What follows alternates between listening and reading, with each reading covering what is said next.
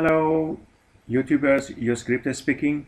I'm going to talk to you about Lendconnect and the people who always put some scam on their thumbnail, video thumbnail, to attract more people, because people are interested in news about the platform they are lending on. And yeah, the most used word in cryptocurrencies is scam. I'm not going to say that this lending platform Lendconnect is not a scam, or it is a scam. I don't know, but everything can be a scam. When they said Regal Coin is a scam, they said Poly Network is a scam. It is a scam as long as it is not a scam as long as they pay. And every day I cash from Poly Network, and I hope that is going to be the same for Lendconnect. But as I said, the people who actually use this term scam on their thumbnail videos in order to attract more attention, more views, they really have to do some more research on why they think that they're do some good research and come with a good fact reason why you think something is a scam. Because of let's go to the website of this Lendconnect. Let's go Lendconnect. Okay, they go to the website and say, okay, it's a scam because look, the logo is not the same or whatever, or is not good, and they have less volume and whatever. And this is the reason they are going to just bash this platform. And they say, okay, this platform offers 5% and it is insane and it is not sustainable.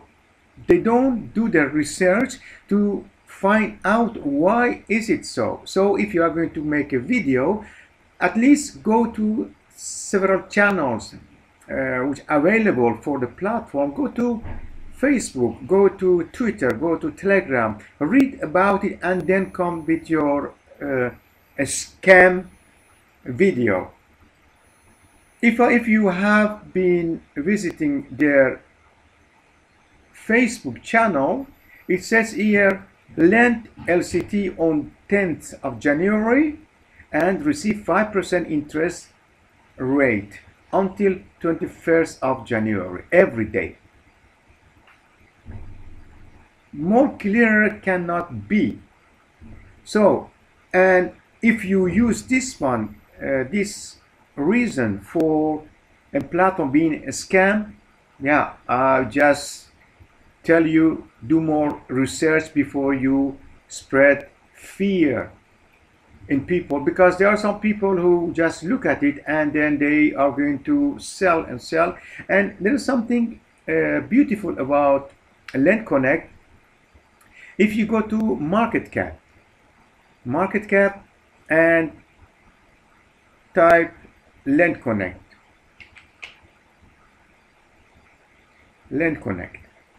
okay, you go to their chart.